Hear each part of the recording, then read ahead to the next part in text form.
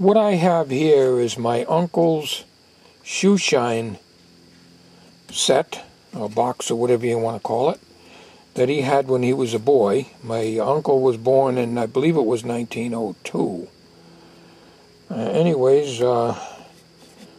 This was up in the attic where my workshop was,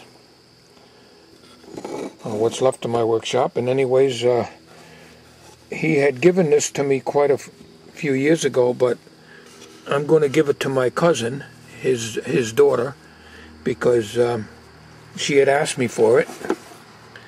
Empty can of kiwi brown shoe polish, which of course is not as old as the box here, and the brush, and pretty old. It's got the footrest here.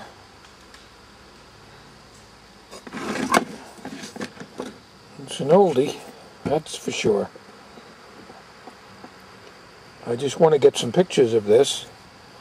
She had expressed interest in this a number of years ago, and I couldn't find it at the time. There's so much stuff up in the attic. But I'm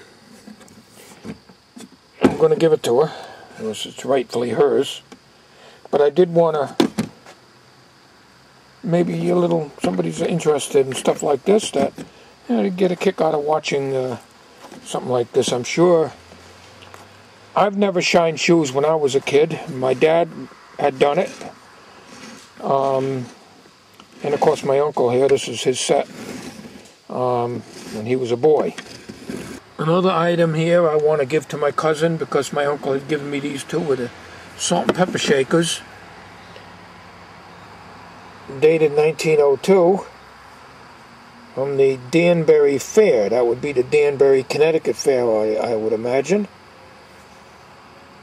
There's some initials on there, but I don't, there's no names that I recognize here. Some fancy glass work, that's for sure.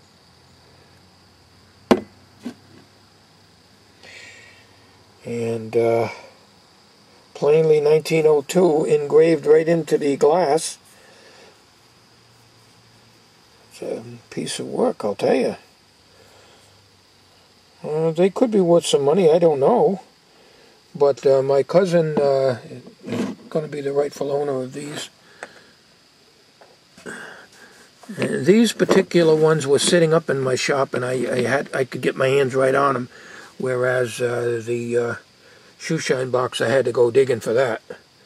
But anyways, I just thought I'd throw this on YouTube here. And just to bring back some memories. Who knows? Maybe some of you people out there might remember stuff like this. This is a terrible year for acorns. I've got them all over the place out here. They're all over the yard. They're like marbles when you're walking on them. Talk about walking on marbles. See what I mean? It's unreal. And they're hard to rake up, of course, as you well know. Well, we haven't had any substantial rain in a while, and you can see that our brook back here is pretty dry. Earlier in the year was complaining in the spring that we had, in the beginning of summer, we had nothing but rain almost every day. Now we don't have hardly any at all, just a little bit the other day. But we sure have a lot of acorns.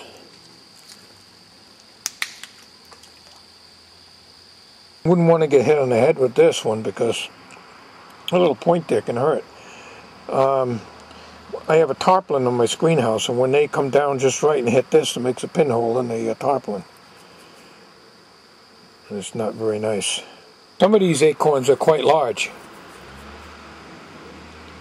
Although I don't think you'd consider this an acorn. You step on that and you go sliding, that's for sure. Well, that's about it. Hope you enjoyed this little video. Have a good day.